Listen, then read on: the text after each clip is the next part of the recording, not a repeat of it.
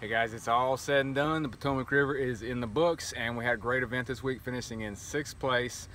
Justin Lucas won this one, and he won it by a landslide. He really stomped them, and did something a little bit different. He found some colder water, from what I understand, and he caught 3 bags over 19 pounds this week. So that's very impressive. Congratulations, Justin. For me, it was a tough week of practice, and it was a learning experience in the tournament.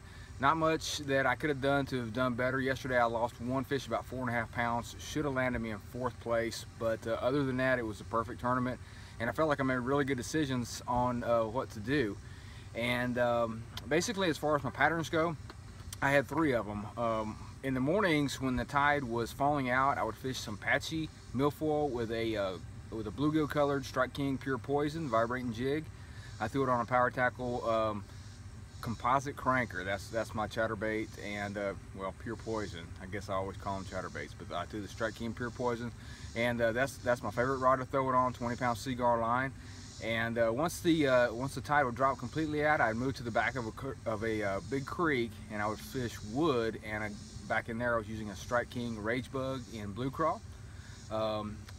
And I'd wrap the day up going back to the grass and punching matted milfoil once the tide was coming back up, and I'd get some depth.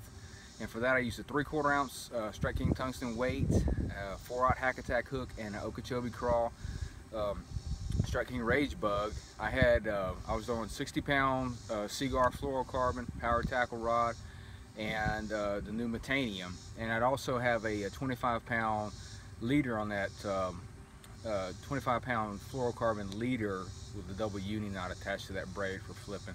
And that's the setup that got it done. Stayed consistent all week. Caught from 16-12 was my big bag, 13-8 was my light bag, so I stayed steady. Very happy with it. Still got me in 2nd in the AOI points. We got 2 more events left, so cross my fingers that we can make some big moves at that leaderboard and get that AOI locked up.